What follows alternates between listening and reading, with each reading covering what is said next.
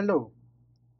For this video, we will be discussing how to use Microsoft Excel Solver add-in in order to solve linear programming models.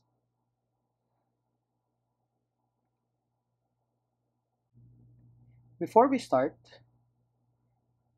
if you haven't installed Microsoft Excel Solver add-in, please make sure you have installed the Solver add-in into your Microsoft Excel. These are the links that you can watch in order for you to learn how to install the add-ins into your computer. There's one for Windows computers and the other one is for Mac computers. Now, assuming that you've already installed your Microsoft Excel Solver add-in into your computer, we will now go and try solving a linear programming model that we've previously discussed in class. And that problem is called the red blue gadget problem. I'm sure you have encountered this already. And this is the linear programming model.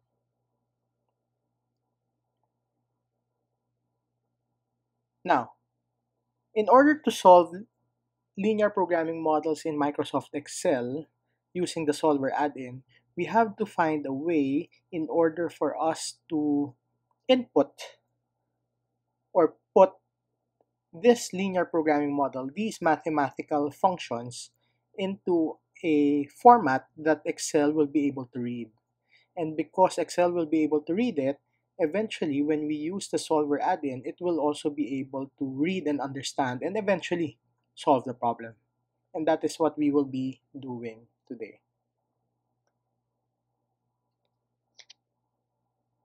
So let's go to Microsoft Excel. And I've already set up the worksheet, initially set up the worksheet. And let me go through the setup. Okay. What I have here are column B and C. Column B, I've labeled column B in row 1 to be the red gadget, and that is your x1 variable. I've labeled column C to be the blue gadget, x2, and that's the variable x2. And after all your variables,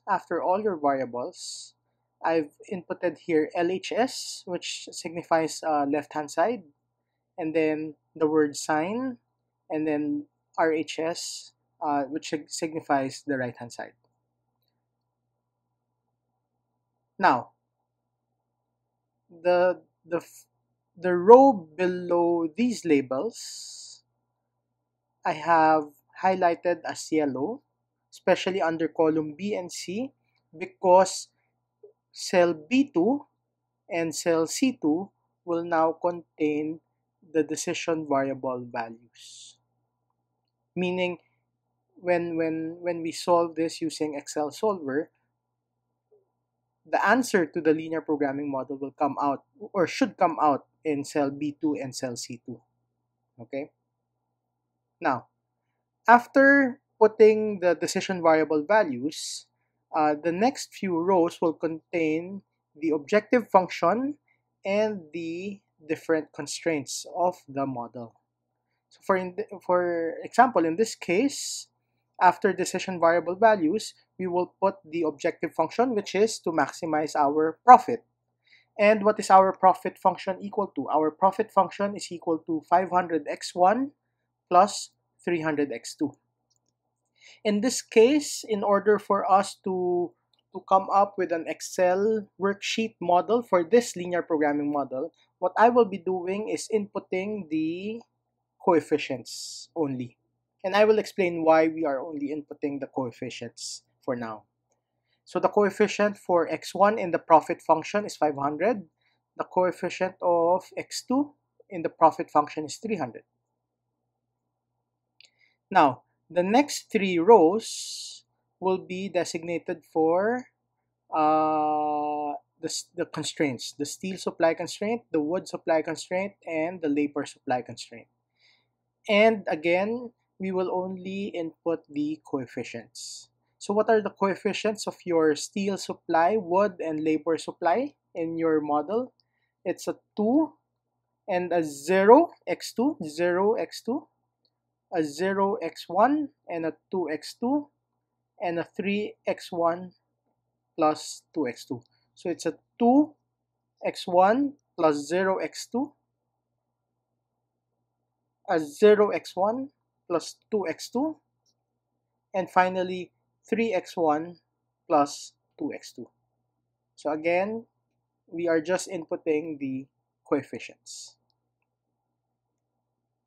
Now, for the sign, we will include the sign of the three constraints. What are the signs of the three constraints? All are less than or equal to. So let me put that in. Less than or equal to, less than or equal to, less than or equal to. And finally, we have our right-hand side, 1,000, 1,200, and 1,800. So guys, this is just the way to initially set up your Excel worksheet. Again, just to recap, you will allocate one column per variable, and in this case, we have two variables, x1 and x2. After allocating, after inputting all your variables, you put in the words LHS, sign, and right-hand side, RHS on the right. And then for the rows, you designate the first row to be your decision variable values. And then the next few rows will be for your objective function and constraints, depending on how many constraints you have. Okay? So now, our goal is for us to convert this mathematical model into a model where Excel will be able to read and understand. Okay? So, for example, how do we now input 500x1, or how do we now create a model such that Excel will be able to read 500x1 plus 300x2? And in that case, we will put that here in cell D3. So our goal right now is to come up with a formula that will represent our profit function 500x1 plus 300x2. And I hope after going through Microsoft Excel lessons before, it is easy to understand that the formula or the function is equal to B3 times B2 plus C3 times C2. Okay? And of course, the left-hand side right now becomes 0 because currently B2 and C2 are 0. But for example, let's say it comes out that x1 is equal to 100 and x2 is equal to 200. Obviously, your profit function, your profit value will change, no? Accordingly. Okay? But for now, let us delete them. In the same way, we want to represent 2x1, the left-hand side, 2x1 plus 0x2 in Excel form. And again, how do we do that? In formula form, we have B4 times B2 plus C4 times C2. Okay? And let me finish the others. B5 times B2 plus C5 times C2. And finally, B6 times B2 plus C6 times C2. Okay? As you can see there, sorry,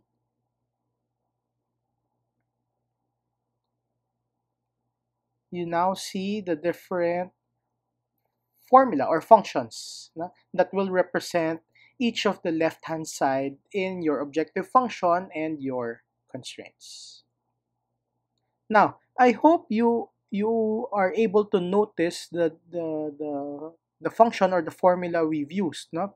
In all four rows, we've always referred to B2 and C2. And in this case, the cell that you're multiplying with B2 and C2 is always on the same row of the equation. So for this equation, we are multiplying B3 and C3. For this row, we are multiplying B4 and C4. For this row, B5, C5. And finally, for this row, B6, C6. Which means we can actually come up with a better formula called sum product. And if you remember sum product, the sum product function actually multiplies the corresponding elements of two arrays. And in this case, what are the two arrays we are pertaining to?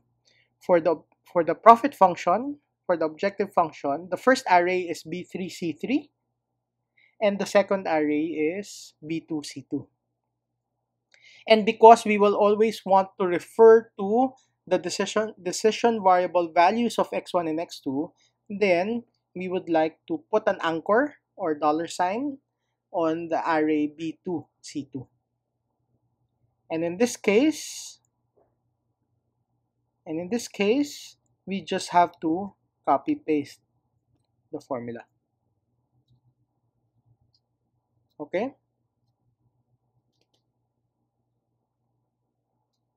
Now, so what do we have here?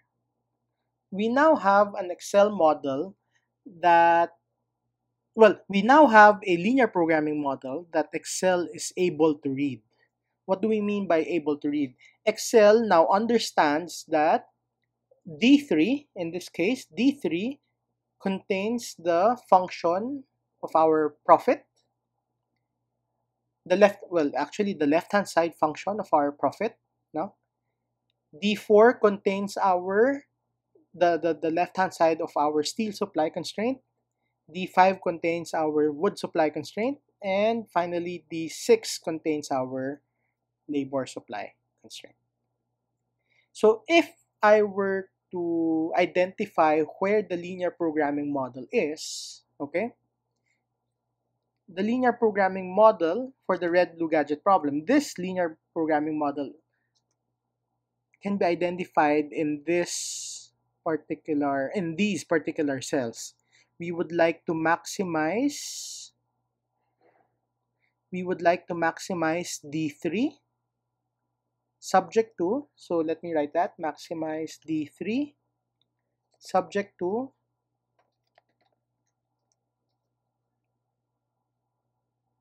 your left hand side. Well, actually, let me highlight this. Subject to D4 less than or equal to F4. Next.